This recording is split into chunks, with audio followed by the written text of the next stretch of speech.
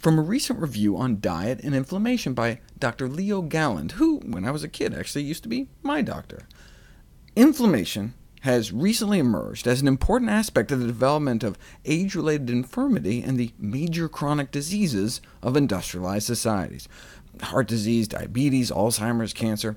And we have markers of inflammation now, like C-reactive protein, which are easy to measure and give a sense of how much inflammation there is in our bodies, which is predictive for the development of some of these diseases.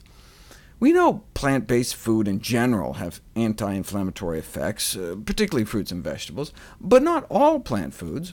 From a 2010 review, extra virgin olive oil decreases inflammatory markers compared to corn oil or non-virgin oil. Tomato juice helps, but raw tomatoes don't appear to. Walnuts, red wine, and flax meal work. Garlic powder doesn't. Mixed data on tea, but sweet cherries do seem to decrease inflammation.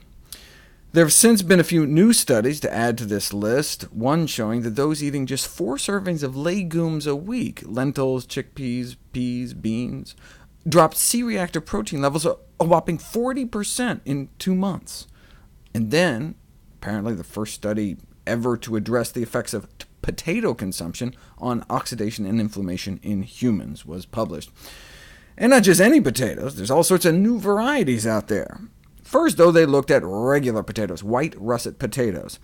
1 steamed potato a day for 6 weeks. Inflammation, as measured by C-reactive protein levels in the blood, tended to go up. Next, potatoes with yellow flesh did a bit better, but neither were significantly different than baseline.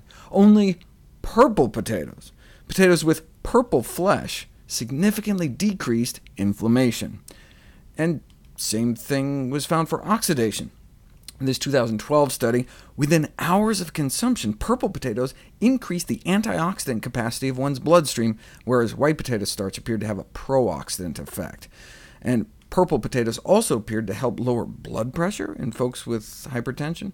They put people on 6 to 8 small microwave purple potatoes a day, and concluded purple potatoes are an effective hypotensive agent and lower the risk of heart disease and stroke in hypertensive subjects without weight gain.